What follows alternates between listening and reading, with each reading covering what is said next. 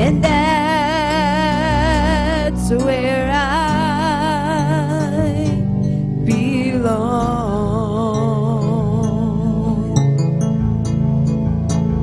There is a God who loves me, who wraps me in his arms, and that is the place where I'm changed, and that's where I belong.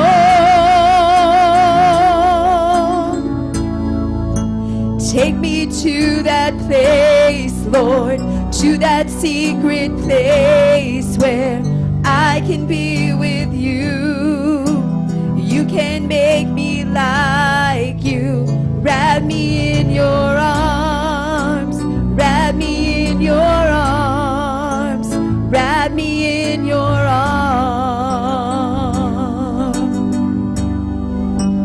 Take me to that place, Lord, to that secret place where I can be with you.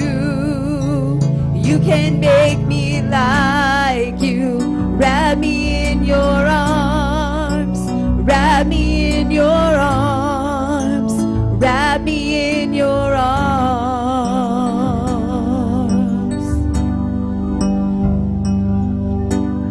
There is a God who loves me, who wraps me in his arms,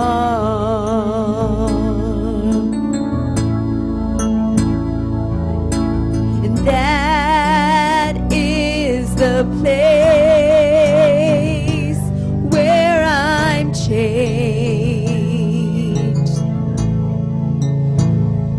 and that's where I belong. Take me to that place, Lord, to that secret place where I can be with you. You can make me like you. Wrap me in your arms. Wrap me in your arms. Wrap me in your arms.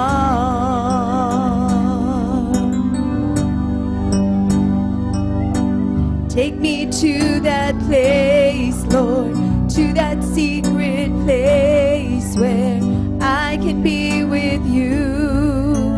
You can make me like you. Wrap me in your arms. Wrap me in your arms. Wrap me in your arms.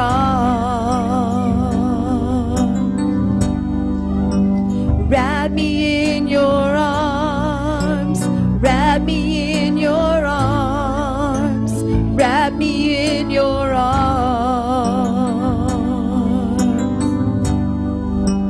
Wrap me in your arms. Wrap me in your arms.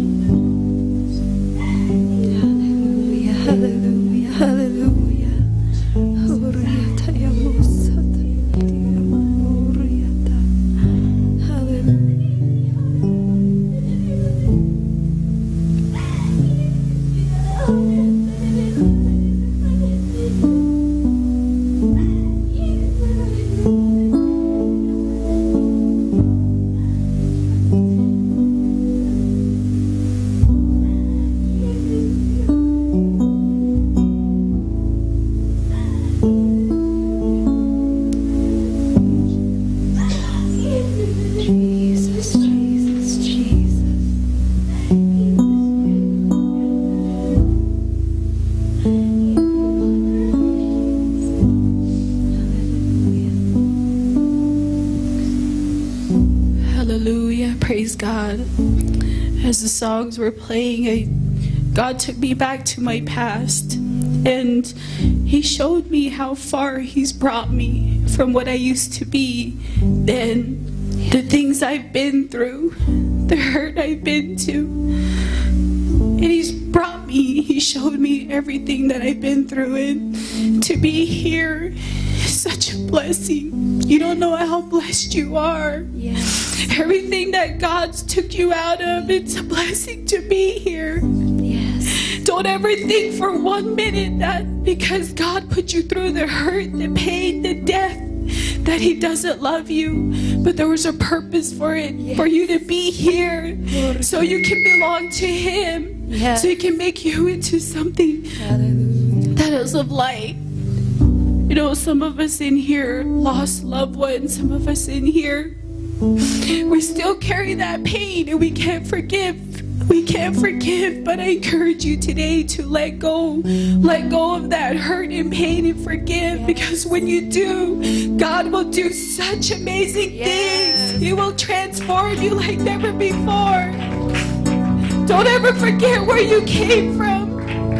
Don't ever forget where you came from, because that shows how great our God is. Yes. Because greater in you, greater is He in you than anything of this world. Praise you, God. Thank you, Jesus. Praise you. So welcome Sister Harris. Just knowing her, she's from Odessa. She's such a wonderful woman of God. Amazing, amazing singing. She has CDs that we bought. Her voice is just phenomenal on there. God's blessed her in so many ways. If you welcome Sister Harris.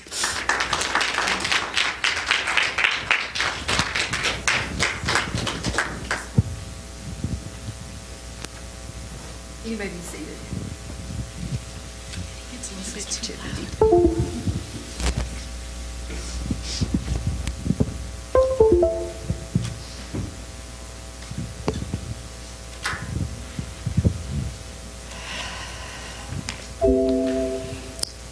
I am going to try to sing this morning.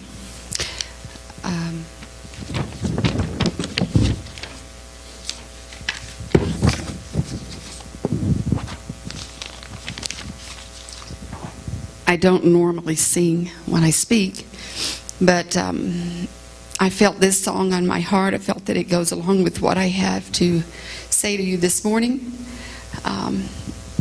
I want to say that I feel like God has confirmed what He laid on my heart. Whew. Yeah, it's a little bit loud. I have a big voice, Sister Tiffany. I used to sing with my sisters and my baby sister. Okay, that's it. Just a second. My baby sister had a voice that just boomed out, and my other sister and I just would have to just about put the mic in our mouth for you to hear us, and my baby sister would have to stand back like this. But somewhere along the line, God gave me a little bit more volume. And so I'm going to sing a song that the title, it is on my CD, and I did not bring any with me. My husband said, "Why didn't you?" And I said, I just completely forgot about it. I meant to, and then I forgot. But this is on my CD. It is actually my favorite song on the CD. My grandson is 5 years old, and he'll get in the car sometimes, and he'll say, "I want to sing He Didn't Throw the Clay Away." And I'm going to sing it, and then you'll know why when I start talking to you this morning. So worship with me as I sing He Didn't Throw the Clay Away.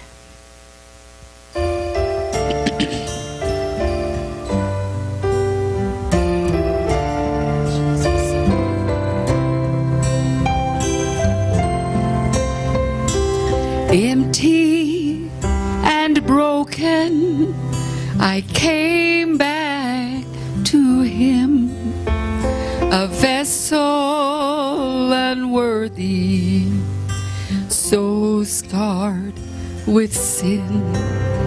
But he did not despair.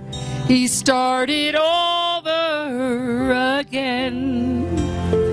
And I bless the day he didn't throw the clay away. Over and over he molds me and makes me into his likeness. He fashions the clay, a vessel of honor I am today. All because Jesus didn't throw the clay away.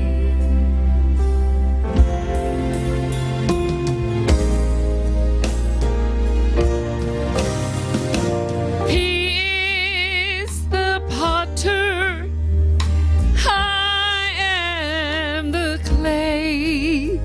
I'm molded in his image. He wants me to stay.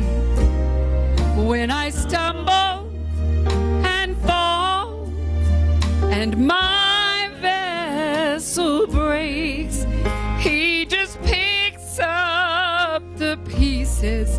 He doesn't throw the clay away.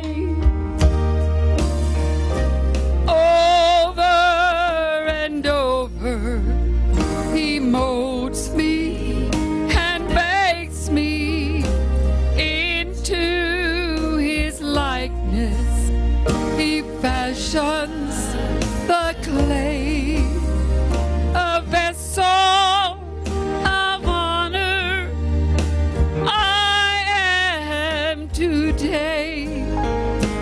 All because Jesus didn't throw the clay away. A vessel of honor I am today. All because Jesus didn't throw the clay away. Hallelujah, hallelujah.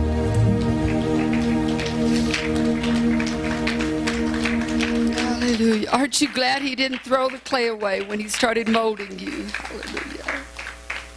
All right.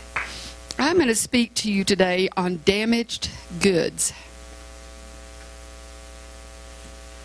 And how many of you have ever gone to the store? You bought cans that were bent a little bit, packages that were dented, damaged goods. Usually you can buy those cheaper because they are damaged. In November of this year, I attended a Management Institute training in Albuquerque. Started on Friday morning and ended on Sunday morning. And on Sunday morning, the very final day of the training,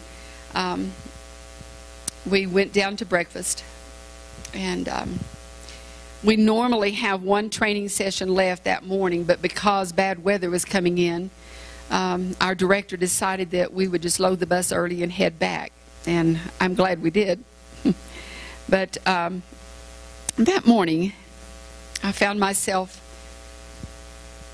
a seat at a table in the hotel restaurant. And at that table were two of our agency's board members. There was a consultant. There were some other agency staff members at the table as well. But also sitting at that table all by herself was a young girl. And as we sat there, we began to talk to her. The story that she told us that followed has made a huge impact on my life. And it is from that incident that I want to base a foundation on what I speak on today. as we sat there, we began to talk to her. And there was nothing that was extraordinary about her. She was a young girl, looked like she was about 14 or 15. She had on ragged clothes, an oversized coat, and she was very friendly. And she smiled a lot. And I noticed when she smiled, she had teeth that were rotted out, a lot of teeth that were missing, so I could tell there had been a lot of damage done to her teeth. But it was that friendliness and those characteristics that made what she told us seem so touching. When I looked at her and when she told us her story, it touched my heart. She first of all asked us what our reason was for being there, and we shared with her that we were there with the Head Start agency from Odessa, Texas, and then she mentioned to us that she once lived in Odessa. She had attended school there, and that her brothers attended school. More recently, she had lived in Carlsbad, New Mexico, before she found her way to Albuquerque. She told us that her insurance, well, first of all, she told us that she was a ward of the state, which meant that she was on state funds. And then she said that her insurance, basically the funds that the state provided, paid for her to stay at the motel for a month. And that while she was there, she was trying her best to get her life in order. She told us a little bit of her background, didn't go into a lot of details, but did tell us that she is not allowed to have any contact with her family. She cannot even contact her brothers by phone. The only person she can contact, and it is by phone, is her mother. And it was something that she had done in her past. All that she shared with us is that it involved drugs. But because of that, she had been cast out and could not have any touch with her family. Court orders prevented her from going anywhere near even her mother. Like I said, they did allow her to talk to her on the phone. She told us, though, that since she had been in Albuquerque, she had found God and she had found peace in her life. And after that, we talked a little bit longer, just normal, everyday things. And she did tell us, I believe she told us she was 21, but I'm not sure that I believe that to be truthful. But it's possible, but in my mind, I'm thinking if she's a ward of the state that she's probably a minor. But anyway, she got up after a while. She had already been eating when we got there. There were a couple of plates that she had stacked there where she had eaten food. In the restaurant that we stayed at, you get a free breakfast with your overnight stay. And it's a breakfast buffet. And she had already eaten a couple of plates. And she got up and went to refill her plate for what appeared to be probably the third time. And after she finished eating, she said her goodbyes.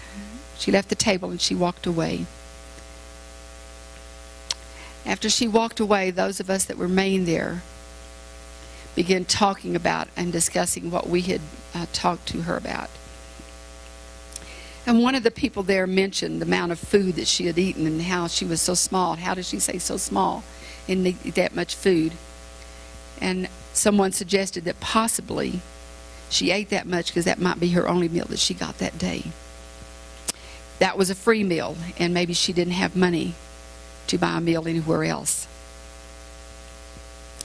So as a group, and we are a faith-based group, so as a group we bowed our heads and we offered up a prayer for this girl. It has been since that time in November, the middle part of November, that she has been on my thoughts often. I do not know her name. She never told us her name. I honestly don't know if she's still in Albuquerque or she's moved on somewhere else. But God knows where she's at. He knows her name. He knows her heart. And she has been in my thoughts and in my prayers. One day I was thinking about her, and I was on Facebook, and a friend of mine posted a short paragraph. I honestly don't even remember what was in the paragraph except for 2 words: damaged goods. And so I asked my friend if she minded if I used that for my thought for today. So God laid it on my heart way back in November. If you keep up with the news any at all, you'll read stories of young people like her, the homeless, the runaways. You'll read stories of overcrowded jails and a lot of other heartbreaking news that we have in our world today. Just this morning, I was reading our local newspaper online, and there was a story in there about the homeless in Odessa and the effect that the cold weather that came in has on them.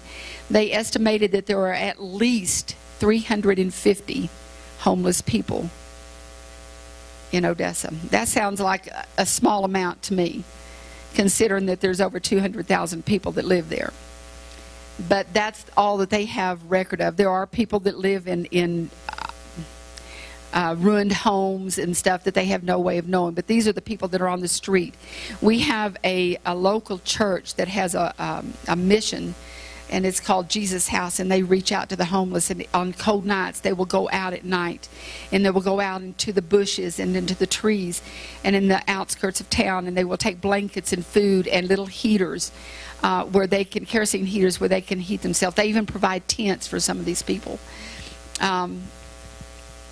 But if you read the news, you'll know a lot of the statistics about this. It's a sad thing. The Bible tells us that the poor we have with us always. So that's not something that I think is just for today's world. I believe it in the Bible days there were people that probably were also homeless. Maybe the Bible says that even the Son of Man had no place to lay his head. So, but it was after reading my friend's posting, those two words, I realized that that's exactly what we were when we came to Jesus. We were damaged goods. It does not matter if you came from a wealthy home or a poor home. We were damaged by sin. And so when we came to Jesus, we needed someone that would mend the damage and restore us to make us whole. In John 8, we read a story of a woman who in today's language would be considered damaged goods. Now in this story, it talks about how Jesus had been to the Mount of Olives. Then early in the morning, he returned to the city. He made his way to the temple, as was the way that he usually did. When he got there, people began coming up to him. So he sat down, he began to teach them. And as often was the case, there were a group of people, two groups of people that always joined the group. The scribes and the Pharisees made their way to this group as well. And as usual, hoping to trick him into saying something that they could use against him, they brought with them a certain woman. Now, this woman had been caught in the very act of adultery. Now, today, we live in a world where there's not hardly any shame in that. But in that day, that shame and that sin was worthy of death. If you were caught in the act of adultery, the Bible says and the law says that you were to be stoned to death. Now, they put her in the midst of the group where Jesus was talking. And they proceeded to tell Jesus exactly what her sin, her crime was. They even quoted the scripture, the law, which said that she should be stoned to death for her sins. Now, this story is always amazing. I've heard this story many, many times over my life. And it always amazes me how Jesus acted. He didn't get up and start pointing his finger at him or anything like that. He calmly just bent over, didn't say a word, and he started writing in the dust. And actually, it doesn't even say that he wrote. It doesn't say what he wrote. I guess he might have just doodled in the dust, you know. But he knew exactly what they were trying to do. And instead of falling into the trap that they had set, he just leaned down and wrote in the sand, acting like he didn't even hear them. And they continued to question him until finally he looked up and he said the words that we all know well. He that is without sin among you, let him first cast a stone at her. Now, can you imagine their reaction? I'm sure they all just sort of looked at each other. Were like, I'm not going to say anything. Not me, not me. Well, eventually all of those people, those men that were accusing her, walked away. They couldn't say anything. Why?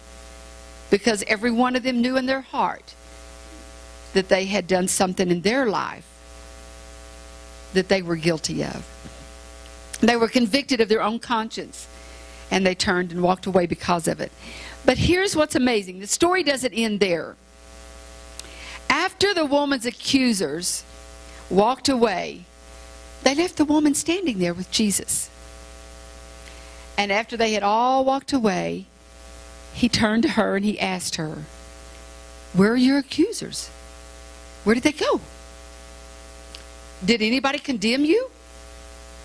And she replied, "No one had." Now, for me, the next part of the story is the most amazing. And it's the most powerful part. Jesus simply turned to her and he said, "Woman, no one else condemned you, and neither do I." But he added one more part to that, Sister Amy. He said this, "Go and sin no more." Just like that, all of her sins, all of her crime had been forgiven by the spoken word of the forgiver. And that's the amazing part for me. You see, I and almost anyone here was just like that woman. Maybe it wasn't the act of adultery. We don't know what it was. I don't know what has happened in your past. Sister Tiffany spoke of our past. Brother Flannery spoke last night of putting our past in the trash, throwing it away. You see, that's what we do when God forgives us. Our sins are cast into the sea of forgetfulness. They're thrown away. But we all have a past. And I came to Jesus one day, as most of you have. We were condemned. The Bible says that we, in our sins, we would be condemned. But the amazing thing is that Jesus forgave me and he forgave you. And not only did he forgive us, he told us that we were free. Told us to go and sin no more. And when that happens, the Bible says that we're made a new creature. I was no longer damaged. I was made new by the cleansing blood of Jesus Christ. Hallelujah, hallelujah, hallelujah. In the 15th chapter of Luke, we read a parable that was told by Jesus. And once again, he was in a group which included the scribes and the Pharisees. Their one purpose in life during his ministry was to trick him and trap him into saying or doing something that they could condemn him and put him to death for. Once again, that's what happened here. So after telling the parable of the one lost sheep, and I know we all know that story, or I hope we all